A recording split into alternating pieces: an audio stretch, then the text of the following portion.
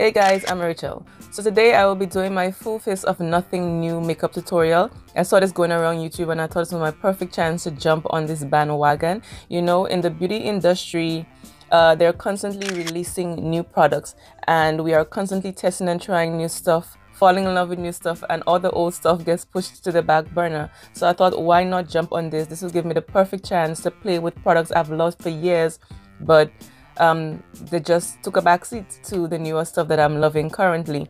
This is also very drugstore friendly with the exception of maybe one or two products, and most of the products I will be using today I never used on my channel before. Let's see products I used to love and let's create a nice everyday makeup look, my type of looks. So let's get started. So I'm priming my face with Milani Prime Shield Face Primer, mattifying and pore minimizing, and you know the drill. I've done this a lot of times on my channel. I'm just using my brush and applying that everywhere on my face. Then I'm using my Coty airspun powder and I'm applying that in the areas where I get oily, which is my chin and my nose.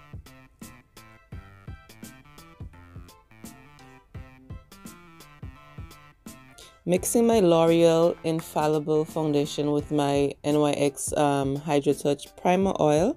I'm going to mix those two together to share it out a little bit. I've been going in with less foundation lately, and I'm going to press that in my skin, into my face with a flat foundation brush.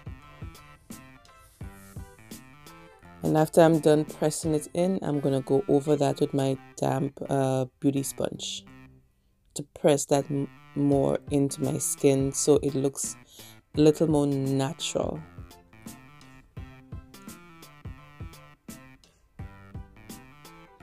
I'm using my MAC Pro Longwear foundation, concealer, and I'm just applying a little bit of that underneath my eyes and anywhere I'm seeing darkness peeking through.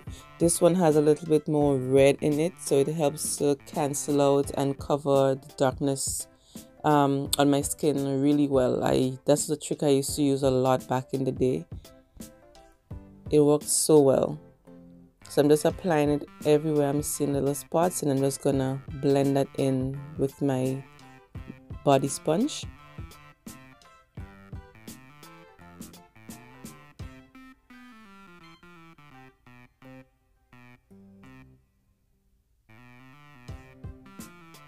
Then I'm going in with these two concealers, my LA Girl Pro Concealer. Everyone knows that was the shit back in the day, but it's still a really good concealer. I've just used it for so long that I don't reach for them anymore, but they're really good. So I'm mixing these two shades and I'm going to leave that to set a bit on my face, and then I'm going to do my brows with my brow bar to go that I had for years. You know the drill. I'm blending the center with a brush. I usually use a brush because my face is small, so the sponge is just too big for the center of my face. Please excuse my voice. And then I'm blending the rest with a sponge.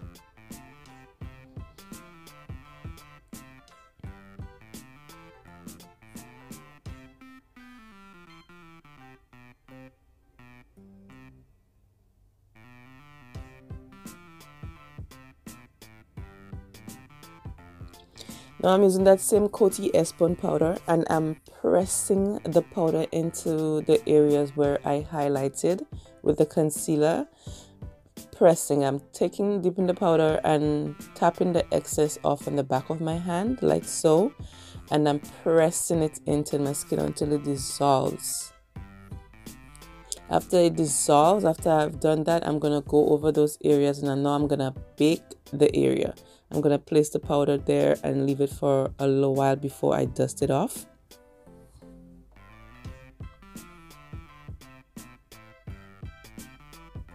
Then I'm using this big powder puff of my Sephora Micro Smooth powder and I'm going over the areas that I did not set with the Coty airspun powder. And I'm just doing the same thing and pressing it in. I've been doing that a lot lately, like using the color of my foundation to set the rest of my face because it tends to leave where I highlighted, and I like the highlighted look. Taking this square sponge, I don't know why I reached for a square sponge today, and I'm just drawing that line underneath where my contour lines are gonna be and connecting it to the sides of my lip. Using my Wet n Wild contour palette, as you can see, it's loved. It was loved. I hit pan on both sides, and I'm gonna use this big fluffy brush to bring some color back into my skin, and I'm applying it to the sides of my contour lines. Sorry, I can't talk today. And my jawline and my forehead. Then I'm gonna go in with this Rimmel bronzer, and I'm gonna use the darker of the shades with this flimsy brush. I've been using those type of brush lately because it applies the powder so light and sheer. It gives me more leeway to blend, to build that color up. So in the end, I'm left with a really natural looking contour, and I've been liking that look lately. So that's what I'm doing here, and I'm being sure to get to the back of my ears to shape my jawline so it looks really sharp. I'm just basically going over the same areas that I did with the first one. And I'm using that shade to contour my nose. It's a bit more neutral. And underneath my lips, because it makes my lips look a little more perky. And I'm going to be dusting that powder off with a very small setting brush. And I'm dusting, and in circular motions, I'm dusting and still blending it into my skin.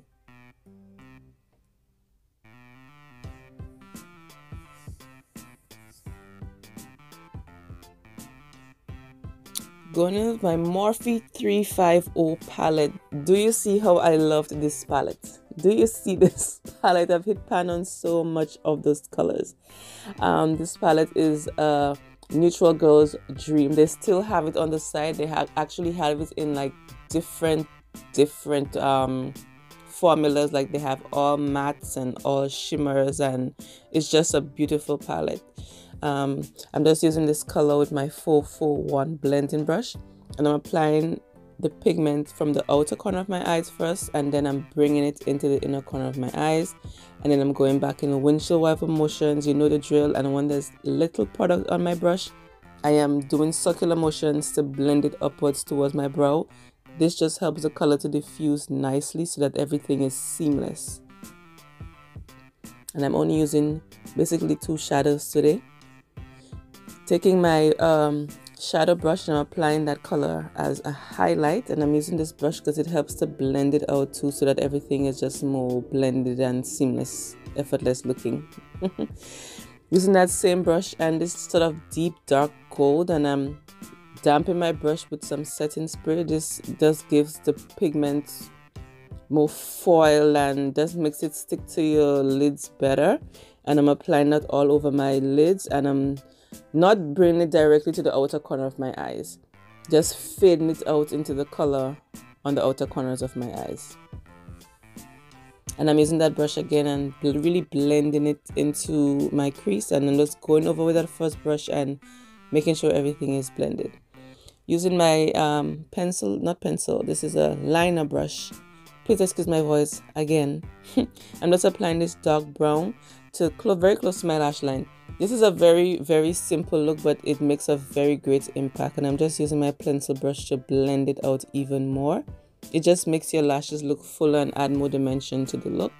And now I'm using another pencil brush and just highlighting my inner corners with this sort of, sorry, the shot is blurry, with this sort of pinky iridescent color that just brought this thing to the eye look. I'm basically doing the same thing in the bottom lashes, applying this dark brown that I used on my top lashes, and I'm blending it out with the crease color that I used in my crease.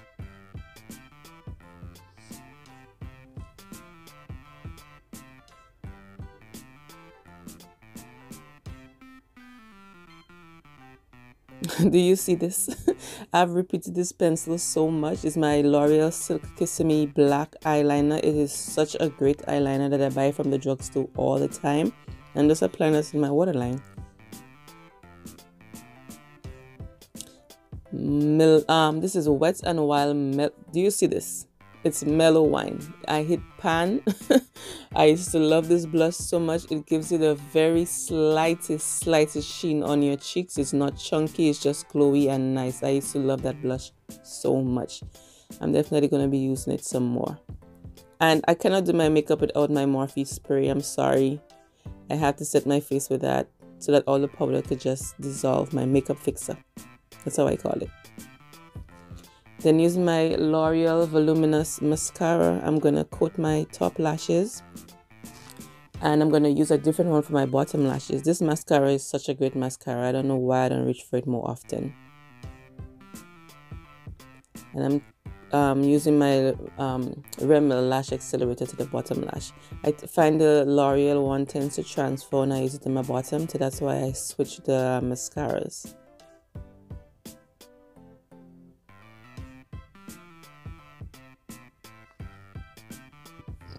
Laura Geller Gilded Honey Highlight. This was such a popular highlight when it released. I don't know, I haven't used it so much. I mean, it's such a beautiful highlight too. I don't know why. It was so popular back in the day. And I'm just applying that everywhere I usually highlight on my face. It's so golden and just beautiful.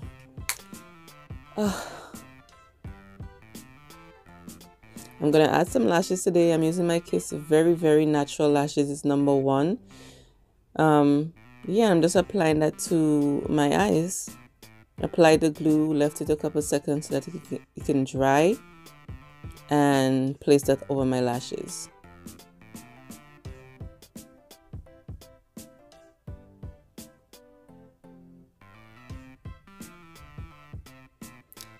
I was going to use my cork lip liner, but I forgot to take it out because I haven't used that in so long. So I'm using my BFF3 lip liner from ColourPop, and I'm going to darken the edges even more with my Jordana liner. And listen, this lipstick was my jam. It's In the Flesh. It's Wet n Wild. If you're sleeping on Wet n Wild lipsticks, please wake up. They are so good, and they're like under $3. And I'm just blending in the lines with this lip brush so that it's blended. And I'm going in with a lighter color to the center of my lips just to bring a little more dimension and to make my lips look a little more perky and everything like that. All the good stuff. And I'm blending it over again. And that's basically the completed look. I'm using my LA Girl setting spray, and I'm going to set my entire face with that. And when it's almost dried, I'm going to use my sponge to just press everything into my skin. It just gives a very nice effect. It's the best. One of the best tricks I have been doing of lately.